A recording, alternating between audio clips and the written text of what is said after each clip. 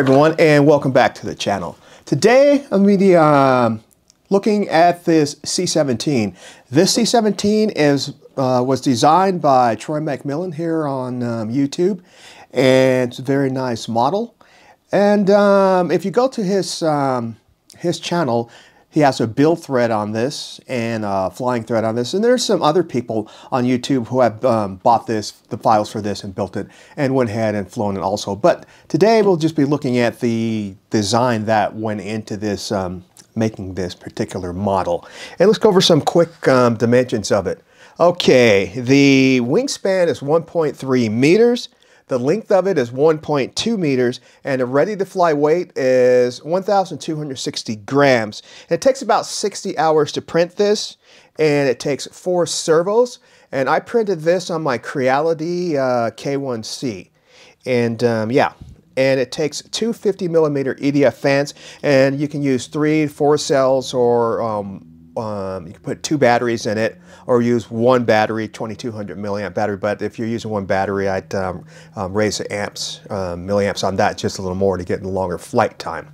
So let's go ahead and look at some of the design that he put in here. Now, this is the center section of the wing, and it's incorporated holes here, stuff like here. The whole thing's down once this is on top of here and everything.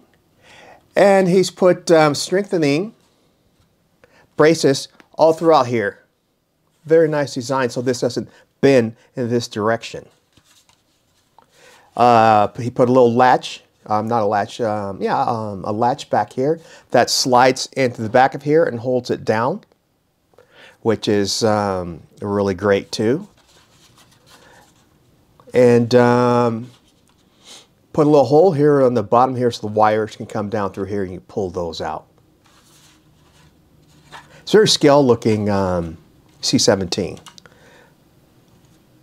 It just doesn't have any wheels. I've seen somebody who modified it and added wheels to his, but if you go to Troy McMillian's site, he's got a dolly that you can use to launch this, and that's very cool little design in there. That little dolly, how it all works with this. So yeah, so there's that, the center wing section. Okay, now the nose here, I've got this glued on, not glued on here, but just taped on up here, but I printed this off first to on my printer to get the settings correct and everything, and so I printed this out first because it was on, the color was there in the printer already, so I just went ahead and used it. And what he's done here, he's putting internal ribbing in here all around here to give it strength all around this. So this is pretty hard to crush. And then he's got this ring back here also, and it looks to be about 10 to 15 millimeters ring back here. So this is very hard to squeeze. And on the sides, I mean, you could put a lot of pressure on here and break the sides, but it's quite stiff. And he went ahead and put the windows in here too. And those are inset down inside of there. And on my channel, I've shown you guys how to make these insets in here, like he did here throughout on there for the windows. And bottom doors down here, same thing. Also, I've shown you guys how to do these internal structure like this also. But he's just, I've only done, you know, the side and the top. And to put more in there, you just do them the same way, you know, throughout here. And this one that has this sort of a U shape up here, what you do there, you'll just, like if you put a plane here and you drew a flat surface and not extruded, but extended it inside over here, and yeah, then all you do is just cut it out like the rest of these. It's not difficult to do. I've showed you guys how to do that. So that's pretty cool too. Now, one of the neatest features of this particular jet that I saw, I never even thought of it, the wing here, then you have, let's see if I can find one. Okay, like the flap here, that will go here and down. Now, the hinges are built in here and on the flap itself. Now, the hinge pin, the coolest thing I've seen, it's just, all it is just the filament that just goes through here and holds it on. So you put a string of filament through here to hold these on. And again, I would have never thought of doing something like that. So a lot of times I just buy these files to see how the designers do things. And then I learned a lot of things also just by watching them do that. This, I'm sorry, this was the end one here, not the center one here. But so this is going to end, and then the filament, a string of it will just go down through here, come out through here, and go all the way down, and go all the way down through here. I never, like I said, I never would have thought of doing something like that. Very ingenious, his design of doing that. And yeah. But, like I said, I like buying the files to learn how people do things and then teach you guys how to do that. So when you do design your own models, you can incorporate a lot of stuff into it, your own models when you do that. So you don't have to go reinventing the wheel. So yeah, and I'd imagine you could use a regular piece of wire or a carbon fiber rod put down there too. But if you got the filament, just use filament. I just don't see why you will waste a carbon fiber rod when the filament will work just fine how he does it. So yeah, that's pretty cool. And you can see how he cut these out in here. So they'll go directly on top like that. And then the wire, it looks like he left a little gap between here so that you can get to the wire if it's not straight to hit to go through the next hole. So trying to get inside of here, you can get there by that little, there's a little space in between here to move that piece of wire, which again, that's very ingenious of doing that, because he could have closed all that up, you know, pretty much, but you wouldn't be able to get to that wire inside of there for that. So I would imagine that's why he did that, but very ingenious. And they're sort of scale looking too, because what he did, he designed this in here. So there's like a half moon shape in here, and this is cut to a C shape on top of here. So now this closes up slightly.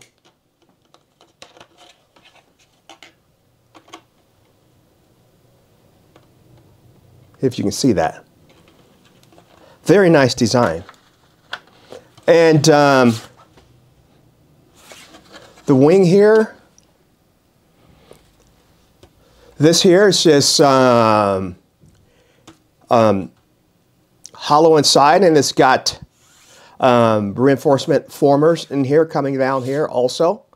So it's very, very strong wing. Now I printed this with PLA, and if I were to actually make one a flyable model, I would go ahead and use the lightweight PLA, high temperature lightweight PLA. And if I were to do that, because where I live it gets hot here. And so the wing is done like that. So I don't know if you can see these lines, but where all these lines are, there's a former right in there to give this wing strength. And it's very strong too. And I like the idea, what he's done also, that all the parts slide into each other. So these wings here, they're slotted. One side of it slotted, so they'll slide in like this here. I don't know if you can see that, but this here is thinner, so the next part that goes on here will just slide down onto the top of this. And the fuselage is done the same way, just like that. And this stab back here the same way. And it's very good design like that. And it gives the fuselage strength. And what I mean here is, like, you can see the fuselage here, and then this front half here, it will slide into here, and that's how all the pieces are put together on this, like that. And then all the pieces, one piece has the is open like this, and these formers and things inside here are put back like 5 millimeters. So this here, this little ridge around here, will just slide in and then line up with those little former pieces inside of there.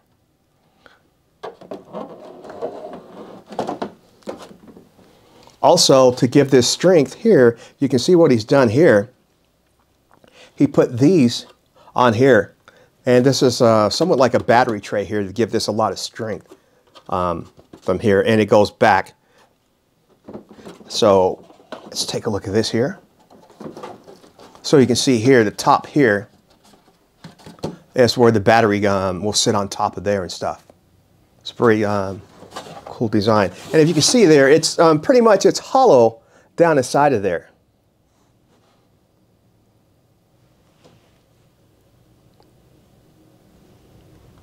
Yeah, if you take a, you can see down in there.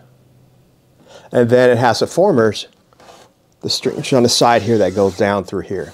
They give it strength, just like the front piece there.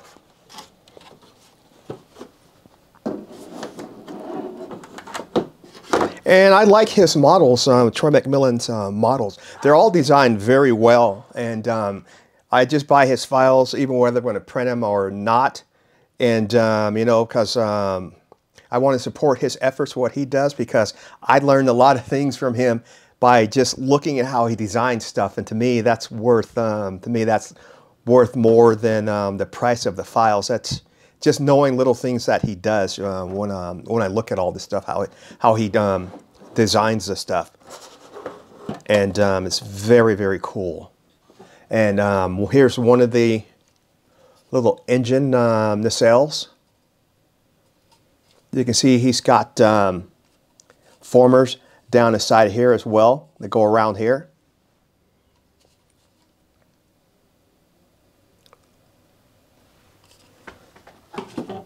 And we take a look at the section back here.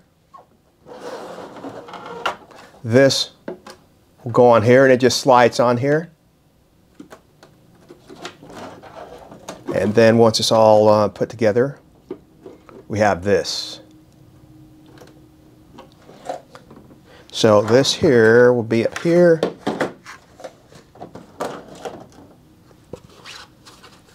And then this here, I haven't put this on here because I have to just cut this little slot out down here, and I haven't done that yet.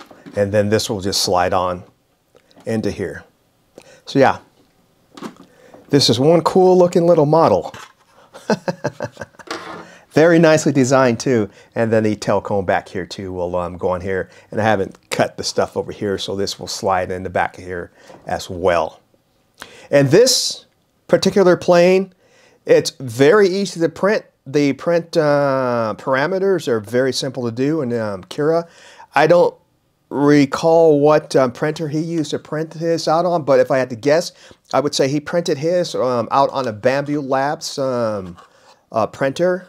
And I do believe he does have the files, his profiles for you if you're using the Bamboo Labs to print this out, and you can use his settings, so you don't have to try to figure out what settings he was using. But like I said, I just printed this no section because I had to figure out how to print this on my K1C and using the not Cura but like Cradley prints, how to get this to print like this.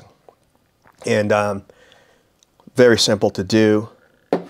But yeah, and these, where the nacelle goes up to, there's an indentation here, so there's no guesswork on where it goes. And you just have to have the right one, and it just goes in there.